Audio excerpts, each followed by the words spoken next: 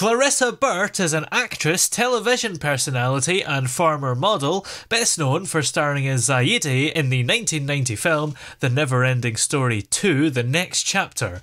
Her international best-selling book, The Self-Esteem Regime, published in 2021, showcases her expertise in empowering self-esteem. And Clarissa is here with us. How are you today? Oh my gosh, I'm so darn good. How are you doing? I'm excellent, thank you. So, this book, The Self-Esteem Regime, the title of it almost sounds like a strict fitness routine. Are we expected to do push-ups for self-esteem? Well, no, I mean, taking care of yourself, your body is a part of it, but regime is really an organized way of doing things. And so why I called it that is because it's not a read. You're not going to read about self-esteem.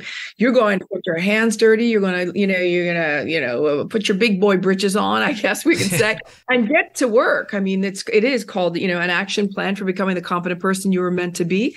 And that's exactly what we do. It's 12 chapters. Each chapter starts with a reword. We start with release, and then we move on to rebuild, and then we move on to responsibility and reinvent and all the different things that I think are really important for living in happy, healthy self-esteem. And why did you want to implement it as a regime and not just reading about self-esteem? Because I want people to do something about it. I want people to have an action plan. I want them to have the blueprint. I want them to do the work. Some people say, oh, work. Okay, put in the effort. Put in the effort then. But to be able to start straight up, you're going to be able to have case studies. You're going to have affirmations. You're going to have Clarissa's Corner. You've got Clarion Call. You've got homework, review. You've got all kinds of different things going on that will help, guide you through. What is it you need to know? Here, we got a journal about this. Hey, here's where we got to start working with some mirror therapy. When you actually start, the exercise in the book that I think is the most impactful really is mirror therapy. And it looks weird and it feels weird. It sounds weird. And you're probably going to want to do this when nobody's home, except you just look into the mirror. And, there are two different things that you can do in the mirror. And that is you can look at the mirror or you can look into the mirror. And that's, to me, is two different things. You look at the mirror when you're brushing your hair, and then you look into the mirror when you're actually looking into your eyes, which you start to look into your own soul and speak to yourself. And you say the things to yourself that you really need to hear. I love you. I like you. I need you to be, stronger. I'm sorry. I'm so proud of you. Whatever it is that you really want to say to yourself. And once you continue along that path, like I said, it's weird and it feels really weird, but Louise Hay had it in her book and in her works. And then Jack Canfield, who's the co-writer of Chicken Soup for the Soul, had it in his works as well. Yeah. So it's been around for a while and it is truly, truly impactful. Yeah, you've got to double check that there's nobody else in the house, because it will be quite embarrassing if you're caught doing that. But if you are caught doing that, could you maybe just explain it and say, this is what I'm doing. I'm not completely deranged. Yeah, I'm not completely deranged. I'm halfway deranged, but I'm not completely. And no, I mean, I really, self-esteem is something that we really have to be mindful of these days. And that is, if you are not, your feet aren't, if your self-esteem isn't intact by the time your feet hit the ground in the morning, you can have some issues either with yourself or with others. And the other thing, after the 3 years now, these past 3 years for us, I mean, we've really been beaten up and kicked to the curb as far as psychologically, how we are acting, how we're reacting. And it's on a global scale. We see it. All you have to do is, jump on TikTok or watch the news to see that, it's kind of, everybody's becoming many people are becoming unraveled. I do careful when I generalize. And there's this sense of loss, the loss of family, friends, jobs, money, a loss of hope, loss of individuality. It's kind of like on the other side of COVID, who am I now? There was the great resignation. So a lot of people went down that path and they kind of went, oh, well, if I don't want to work a 9 to 5, I have to be prepared to work 24/7. Well, nobody told me that, because entrepreneurship is a whole different thing. So lots up in the air, lots going on. And what I'm doing, and all self-help work does, and all personal development work does, is just continue to give you hope. It gives you hope. It gives you clarity. It gives you a blueprint. It gives you assistance. It gives you guidance. It gives you support. And that is what we are really in need of. I feel we've always been in need of these things, but maybe just a little bit more now. So why is self-esteem so important? Well, it's our perception of self. So it's everything we bring to the table. It's who am I when I show up in front of you? Am I empowered or am I empowered? Like, am I strong, big, bold, and bright? Or am I really just kind of, fearful of pretty much everything? And so self-esteem is one of those kind of this self-confidence, it's self-awareness, it's self-improvement.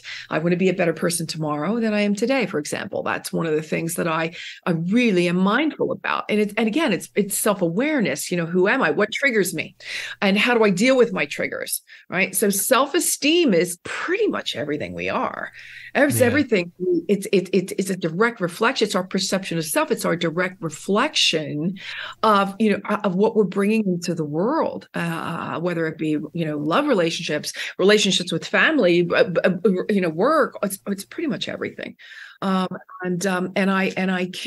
cannot stress enough how important it is. And when I first got this book back, it's a New York City publisher. When I first got the book back, Toby, it was, you'll see it's 3 iterations of blue. So it was pink, yellow, and orange, right? It was 3 really feminine colors. And I asked, and you never do this. This is like, so I asked the publisher, I wrote back and I said, can I ask only one thing? Can you change the colors, 3 colors, and make them 3 iterations of blue? Yes, it's a more soothing color, but I want men to pick this book up. I want, to understand that self-esteem doesn't discriminate and that men are in just as much need as women are, girls and boys. We all, as I said, it doesn't discriminate. I can speak to a 12-year-old girl about self-esteem as well as I can an 82-year-old male. And everybody goes through their things, and divorced people, separated people, people that have just been told that they're ill. Can you imagine? When if I were to bring up the case scenario of a woman in breast cancer, has got to basically maybe shave her head, or she's got to remove her breasts. I mean, there are all kinds of case scenarios whereby self-esteem is not just one of those poo-poo catchphrases anymore. It's not one of those. It's not an act, whatever. It's everything. It's everything we are. It's exactly what we bring to the table and how we want to be perceived, and the mark we're making in the world. So yeah, it's pretty damn important. Would you say the book is for everyone, really, both men and women, despite the fact that the cover is a blue, which Absolutely. Is typically a male color? Yeah, when we first, when the first book first came out, it really was more, female centric, if you will. But I kind of like halfway through, I went, but wait a minute, no, so I asked to change the cover, and men will definitely get as much, if not more. I mean, we start out with release, and that's releasing everything that you've learned from the familial tribe, from friends and family, the things you've learned from your educative institutions, the things you might have learned from your faith even. I don't know. But the things that today that are not serving you anymore. Doesn't mean you won't be home for Christmas dinner. I still love you, mom and dad.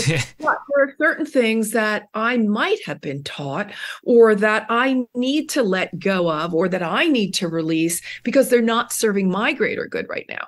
I was saying before in another podcast, I learned that yelling and screaming at home, oh man, that was a way to get heard. And it was just a way of life. It just was the way it was. Well, I got out into the world and yelling and screaming. I found out real fast just wasn't going to cut it. I had to release that way of thinking early on. I mean, at home, it seemed like the most normal thing on the planet until I started trying it on others. And then it was like, yeah, no, that's not going to work. So, I mean, it's a lot of this are the things that, again, as I've said, we've got to release a lot of things. And then chapter 2 is rebuild. I mean, we get right into ground zero. Let's get rid of what's not working, what isn't serving you. Where do you want to be? Here's a blueprint. Where do you want to go? Let's work on that and make sure that you're doing the work. Some people say, oh God, not work. Let's call it effort. All right, call it effort. I don't care what you want to call it. Call it play. I don't care, but just do the work or do the play, yes. Just do the book.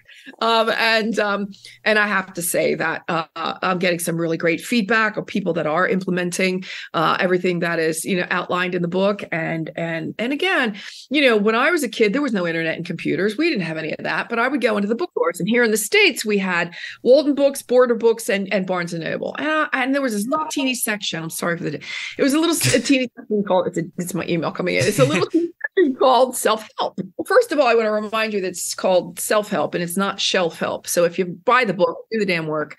And then, now there are no more, there's only Barnes and Noble remaining. I'm happy to say my book is in there. It's right there. Shelves in Barnes and Noble, but it's rows upon rows of what is now called personal development.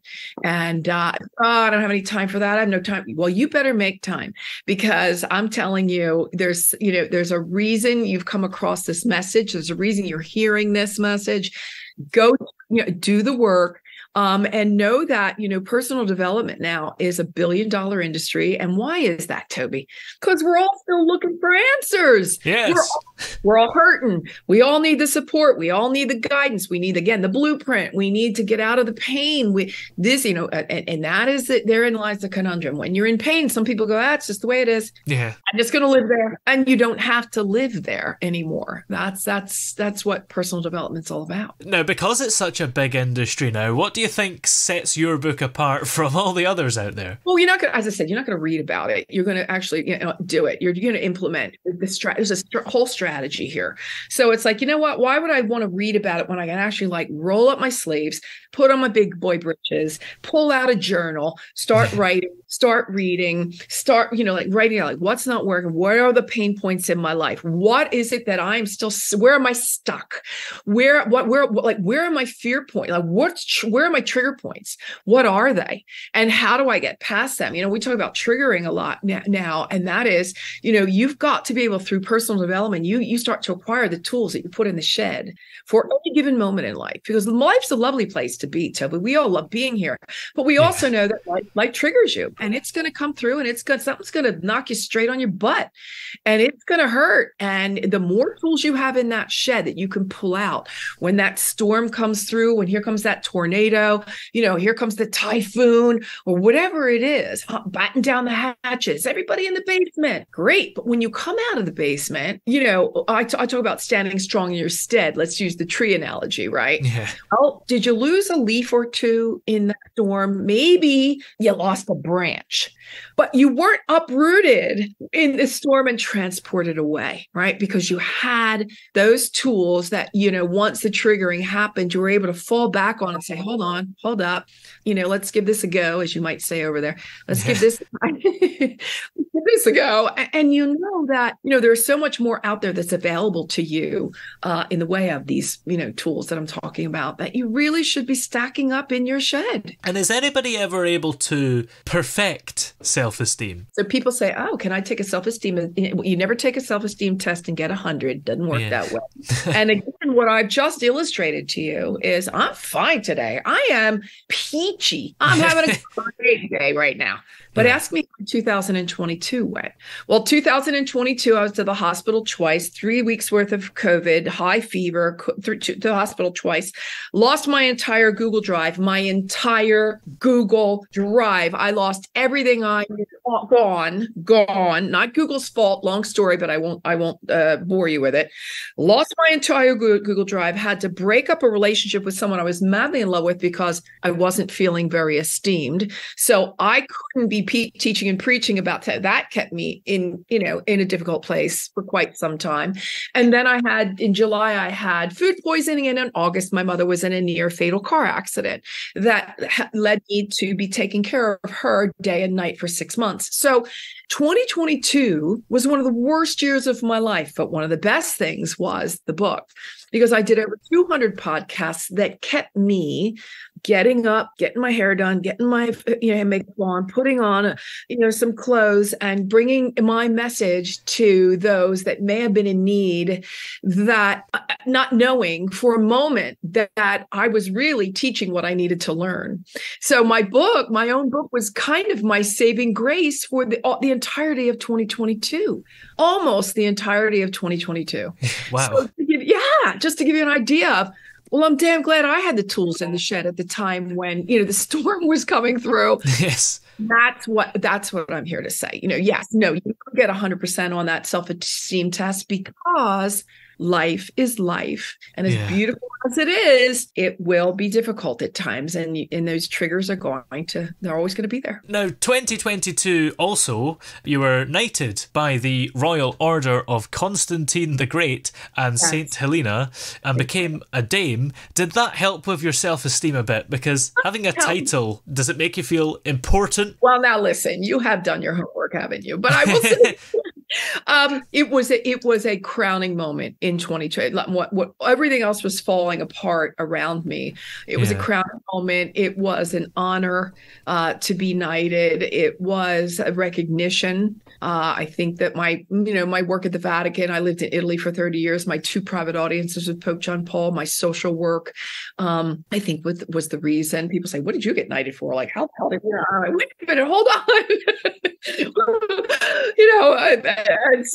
And so it's been lovely. And you'll see down in my title, in my name there, I do use Dame because it is an honor and it is a recognition. And when you are nominated and you accept, it's kind of expected that I don't walk around saying, "Hey, I'm Dame," and I don't do any of that, but I do like to use it in my signature and certainly here on Zoom, just because it is such an honor, and I want to honor those that honored me. So yeah, it was a great moment. Do you ever get annoyed when people don't refer to you as Dame, or are you kind of not expecting that either? Most people don't even know. Unless you're doing your homework like you've done, most people don't even know. And some people just think my name is Dame. So no, of course you don't get upset with things like that. It's such an honor, to be recognized in that way. And when we go back to the self-esteem aspect of all of this, people talk to me about what are some of the things, and some of the things that I like to underline is your value system. And if I were to say to you right now, drop and give me 5, what are your top 5 values? A lot of people would probably not be able to answer that right away because it's not top of mind, but it is top of my mind. And I like to say, I will always take the high road. That is honesty, integrity, gratitude, and honor. And so I will die on that hill, Toby. It's exactly now. I'm imperfect and I'm human and I make mistakes, but I do strive to be a better person tomorrow than I am today. And it's just one of those kind of things that if you can, in part of your blueprint, come up with those kinds of things that, are value systems, and that no matter where you are, you're going to live by those value systems, then it's a reinforcement. It's another reinforcement system for you to know that no matter where I go, that I'm going to give you an honest answer. I'm going to live in integrity. I'm never going to lie to you. I'm never going to cheat on you. I'm never going to steal from you. And those are the kinds of things today that we really need to be like. We need to be getting back to the kitchen table and listening to our kids and giving. There's a whole other show we could do about how deep in trouble our youth is right now because of social media, basically. We've just had the Surgeon General here in the United States say, it's an SOS. We are basically, about 49% of our youth is either, anxious, depressed, thinking of committing suicide, or have committed suicide. We've never seen such astronomical numbers before. So when I talk about self-esteem, I'm not talking about this. There's nothing frou-frou about all of this. Kids are going on to self-esteem and thinking that it's written in stone when they come to realize that a lot of it is just the perception of what someone else wants you to know about them, and that you are so much more than enough. Oh, I am enough. You are enough. We are enough. No, because enough by definition is only as much as is required. Yes. And so enough by definition isn't enough. Like, is there an enough panel or an enough organization that decides what enough is? No. Here's the new mantra, however. The new mantra is for all of us, I am so much more than enough. Yes. And nobody gets to tell me, there's no regulating organ out there that says what enough is. So we must be really, really mindful to be in touch with our kids. I'm not a parent and I know how difficult it is. I can only imagine but really your kids need you. And if you're not a parent, even as not being a parent, I keep my ear to the ground. And if I work with interns a lot, I work with young kids a lot. I had one the other day who was just really having a bad day and just kind of crying her way through it. And I listened to her the entire time. And of course I was her greatest cheerleader, because that's what I'm here.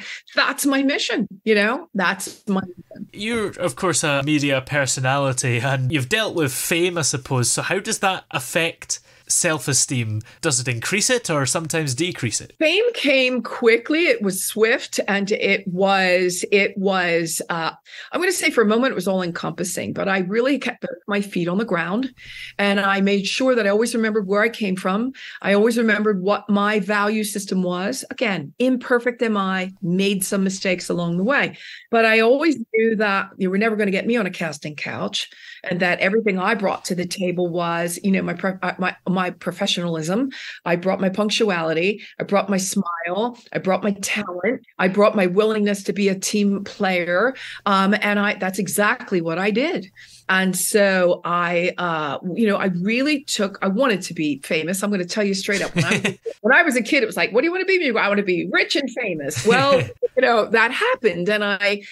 But today, and of course, my company name is in the limelight, right? So as a child, I was Mary Poppins in the kindergarten play. And let me tell you, Toby, when I sang Supercalifragilisticexpialidocious and I got a standing ovation, I was hooked. I was 5 years old, and I know in some way, I was going to be on a stage or I was going to be on a microphone in some way, shape, or form. In fact, I have lived in the limelight or underneath on a stage or in front of a microphone for the better part of my adult life. And I love it. I wouldn't have it any other way. So, fame is something that a lot of people get carried away with, and they have to understand that it's fleeting, just like beauty. It's who are you at your core? Who are you? Well, like after all of that, great, but who are you really? Like what legacy? I don't have children. What legacy will I leave? And this, to me, what I'm doing now with this book is really my life's work. And the precursor to all of this, the fame and the bright lights and the stages and microphones and television cameras were really all to get me prepared for the biggest stage of my life. Have you got any future books that you're working on at the moment? Maybe another one? Well, I'd love to be working on another book. I'm still promoting this one. So what I am doing, though, is we're going to be doing events and retreats around this book so that I can get people into the room and we can actually do the work. And that's very exciting to me. So we're going to be doing the work and creating, what I call TESR, or the Self-Esteem Regime, TESR.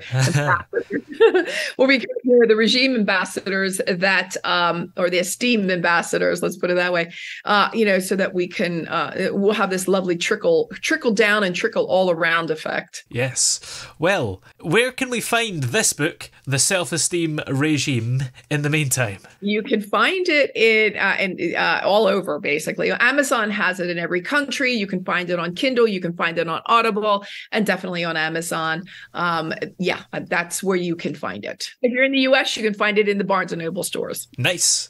Well, many thanks for talking to us today. It's been great to have you here. Thanks, Toby. You've been great too. Thank you so much for your time.